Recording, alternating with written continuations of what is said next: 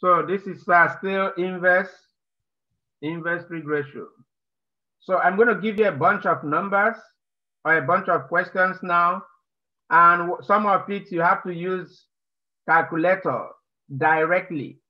So I strongly suggest that you download TI-84 app on your cell phone, so that when I say use calculator, you won't be looking up, trying to find TI-84, so that we are all going to be on the same page. Yes, it is going to cost maybe a little $1 or $2 or so. I don't know the cost.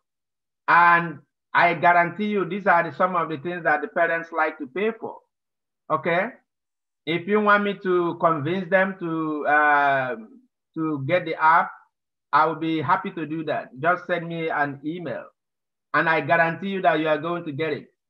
Parents like to pay for such thing as long as it is an academic stuff. All right? Inverse trig ratio. So now, if you're given a triangle that looks like this, just given a triangle, and you have maybe a certain angle, maybe here is the angle theta, and they gave you that something that looks like this. Let me say x plus 2 and maybe 5 here. And then the question says, please pay attention to this. And then the question says, write theta as a function of x. Write theta, which is the angle, as a function of, hold on please, as a function of x. Okay? So that's the question. Now look at your triangle. Of course, this is 90 degrees. Like I said time and time again, the key in trigonometry is that SOHCAHTOA. So just write your SOHCAHTOA. SOHCAHTOA. Just like if you dismiss from school, if you don't have key to your house, you can't get in. That's how important SOHCAHTOA is in trigonometry. So now look at the triangle that is given to you. Tangent. Okay, sine. For example, sine theta is opposite over adjacent. Cos theta is, opposite over hypotenuse. And cos theta is adjacent over hypotenuse. And tangent theta is opposite over adjacent. That's basic. So now look at the triangle that you are given. It says that, look at where your theta is. And the side that is facing the 90 degree is the hypotenuse. So obviously, this is the hypotenuse right here. So this side is the opposite, and this side is the adjacent. So that means that tangent of theta is opposite, which is x plus 2 over adjacent. The adjacent is 5. All right. So now, how do we now get theta, which is what they're actually looking for? They are not looking for tangent of theta, they are looking for theta. And then they say, write it as a function of x. So the next thing you will do is, theta is inverse of tangent, which is tan x plus 2 over 5. Or you can write it as theta is equal to arc tan x plus 2 over 5. And you are done. You see how easy it can be? Straightforward. All right. So this is what you need to do. Now, let me illustrate one more thing before I give you the work. One more thing. So I just need about, let me put on the calculator and show you. Okay, now here's another question that, hold on. Can you see the calculator now? Yeah. Yes. Okay. So I'll be switching between calculator and the screen. So let me go to the screen and write the question.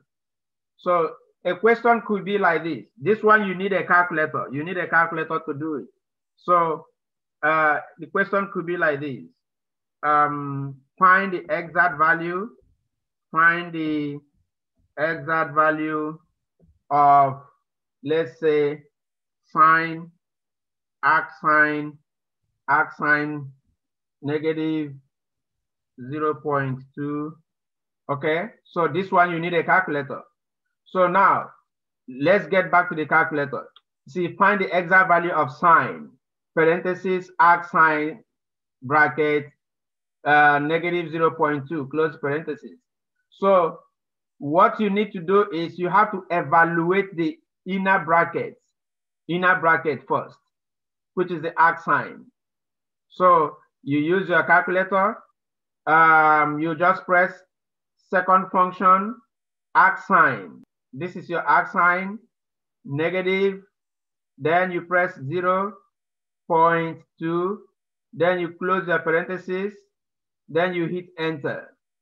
Did you see what it gave you? Then the next thing you do is, it says find the sine of it. So let me go back to the screen. So you can see that arc sine, hold on please. You better write it this way, hold on. So you can see that you are going to get sine of, then the value of the arc sine, which is negative 11 point what? 11.53. Yes, so let's just use 11.5, you know, to make it a little bit easier. 11.5, it doesn't really matter whether we type in the whole number. So now the next thing you do is you use back your calculator. You come back with your calculator and then just press sine directly. And then you enter negative 11.53 and you close the parenthesis and you hit enter. Boom. Wait, don't we round it up? I mean, you can round up. The process is what counts to me, not really the final answer. I need to be seeing the numbers. If you're rounding up, you know, but I prefer you do one place of decimal, at least one place of decimal. And then that's your result. Your result is negative 0.19 or negative 0.2. That's your result. Okay. So this is the kind of thing you are going to do now. I'm going to let you ask a question. After the question, I will post the work and then you can go and do it. So our solution here now is going to be negative 0.0198. Yeah, or 199. It doesn't really matter. All right, so that's what you need to do. And that's what I'm going to give you right now. Any question before I post the work? No.